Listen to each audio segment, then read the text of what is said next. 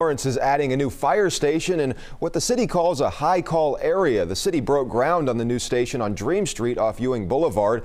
The fire chief says the location is in the middle of many multifamily homes, which tend to bring more calls. He says the new station should lead to faster service and response times.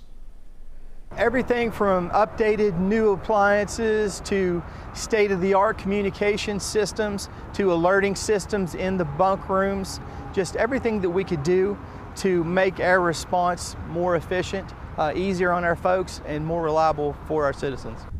The chief says the bunks for firefighters' 24-hour shifts will be more homey, and the new station will also house the department's newly added 4th ambulance.